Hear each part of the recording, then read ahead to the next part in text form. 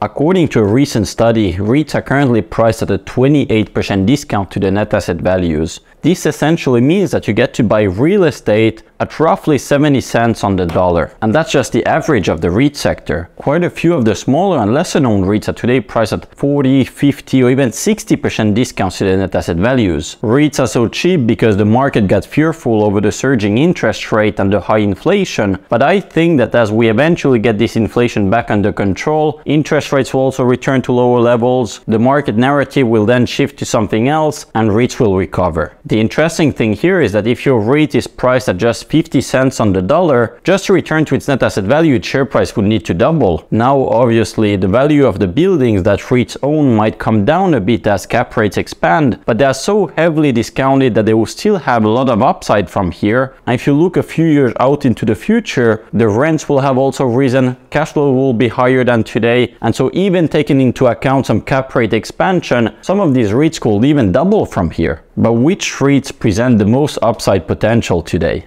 Hey everyone, this is Jussi. I run an investment firm that specializes in REIT investing, and in today's video I'm gonna highlight 3 REITs that have the potential to double over the coming years. Make sure to stick till the end of this video because the third REIT is potentially the one with the most upside potential of these 3. And before I get into it, if you could still like this video, it will help me a lot. Thank you very much. So the first REIT I want to talk to you about is called BSR REIT. Its ticker symbol is HOM.U in Canada and BSRTF in the US. It's currently priced at around $13 per share, but its net asset value per share is around $22, which means that the discount to NAV is right around 40%. This would leave you thinking that the REIT is going through some major difficulties, that has declining cash flow, declining property values, but this isn't the case here. BSR is a Canadian REIT that owns a portfolio of apartment communities in rapidly growing Texan markets. Most of its properties are located in Dallas, in Houston and Austin, and as I'm sure you know, these markets have been enjoying some of the fastest growth in the entire United States over the past years, and this is because a lot of companies have been moving from California to Texas. They brought a lot of jobs with them, and then people follow jobs. Even Tesla moved to Texas, and so this has pushed a lot of people to move there. It has led to rapid rent growth. Last year, BSR's communities grew their same property NOI by right around 13%. This growth is now slowing down in 2023, but still remains solid in the mid-single digit. The REIT also has a strong balance sheet with a 35% loan to value. It has a strong management team that has a high insider ownership. The interests are well aligned between the managers and shareholders. They're actually buying back shares at the moment to take advantage of their low valuation. So if you now assume that the company is going to grow its cash flow by around 5 to 10% annually over the next 3 years, at the same time interest rates eventually return to lower levels, the market sentiment of the company recovers, its valuation gets back closer to its net asset value, you could see the company's share price double from here. While you wait, you also earn a 4% dividend yield, which is quite attractive considering that they have a very low dividend payout ratio at around 60%. The dividend is also paid monthly and it's growing. Please note that I just recently shared an exclusive interview of BSR's CEO at High Yield Landlord, which is my REIT newsletter, and you can read it for free with a 2-week free trial. I'll put a link in the description of this video if you're interested to learn more.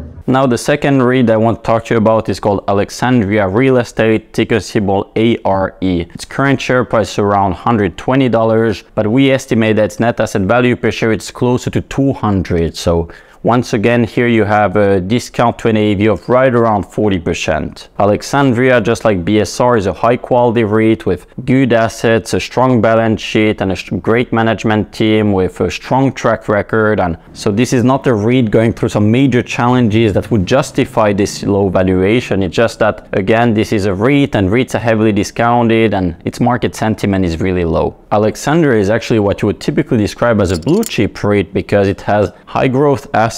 It's mainly invested in life science buildings and its rents are today deeply below market, and it allows it to bump up its rents very significantly as leases expire. Last year it was able to hike rents by about 20% and we expect more of the same in 2023. It also has a very strong balance sheet with a BBB+ credit rating and it has long debt maturities at 13 years. The company has historically been able to grow by 5 to 10% per year roughly, and this has allowed it to outperform most REITs and even the S&P 500 and major companies like Walmart even. I think that the company is going to keep growing at 5 to 10% per year over the coming 3 years. And then if on top of that you expect its share price to recover closer to its net asset value, you could again double your money here. The dividend yield of the company is also now around 4%, which is the highest in 5 years for the company. Now the third and final company that I want to discuss here is called Vonovia. Its ticker symbol is VNA. Please note that this actually isn't officially structured as a REIT, because REITs in Germany are not allowed to own apartment communities, but it functions as one. It's essentially the same thing. Its latest share price is 17 euros, but its net asset value is today estimated to be around 57 euros. So here the discount to NAV is a lot larger than even for BSR and Alexandria. The discount is closer to 70%. This would mean that the share price would need to more than triple to get back to its net asset value. But realistically, I think that its net asset value is going to come down a bit as cap rates expand in Germany, and so expecting 50 to 100% upside from here is more realistic. Why is it priced at such a low valuation? So Vonovia is actually the biggest landlord in Europe. It owns over 500,000 apartment units, mainly in Germany, but also some elsewhere in Europe, in Sweden and Austria. The valuation of the company is so incredibly low because interest rates have recently surged, the company has a lot of leverage, and the market fears that Vonovia won't be able to sell its properties to handle its debt maturities, and this could lead to significant issues down the line. I've explained in a separate video that I will link somewhere on the screen why I'm not so concerned, and to make it short, the company has well staggered debt maturities. Its debt is still relatively low relative to the value of its assets. Vonovia is also able to divide some of its apartment communities to resell them in the form of condos with a significant value uplift. I also think that there is still a lot of demand from institutional investors for this type of assets, and even if Vonovia had to sell some at a discount to its current NAV, it still would be a win for shareholders because its share price is so heavily discounted. I'll keep it short here because I'm currently working on a separate video on Vonovia, so make sure to subscribe to this channel to not miss it. But in short, I think that Vonovia is likely to announce some major property dispositions in the coming quarters. It will allow it to pay back some of its debt maturities of 2023 and 2024. This is going to help the market sentiment of the company.